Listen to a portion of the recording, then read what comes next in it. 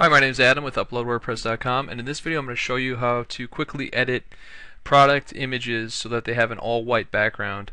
So if you have an e-commerce site and you sell a lot of products, or if you sell a lot of products on Amazon, which requires an all-white background for your products, here's a quick tutorial using Photoshop on how to edit them.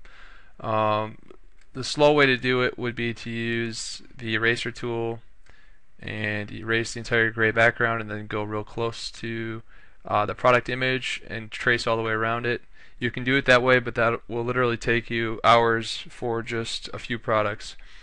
So instead, a faster way to do that would be to select the wand tool from the left hand side, the magic wand tool, and then set the tolerance to about 30, and make sure that this middle box, contiguous, I think that's how you say it, is checked.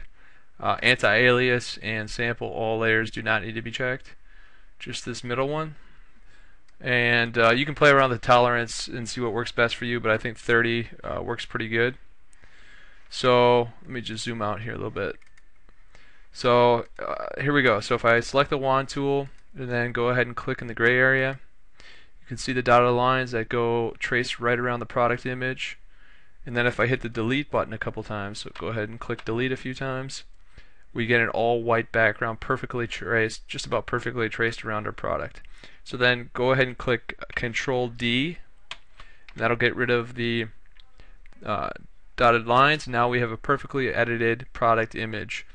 We literally did that in seconds versus 5 to 10 minutes to try to trace around this entire product image with the eraser tool like I used to do. So again, if you have an e-commerce site and you sell a lot of products, you know the value in being able to edit images quickly and get new products live.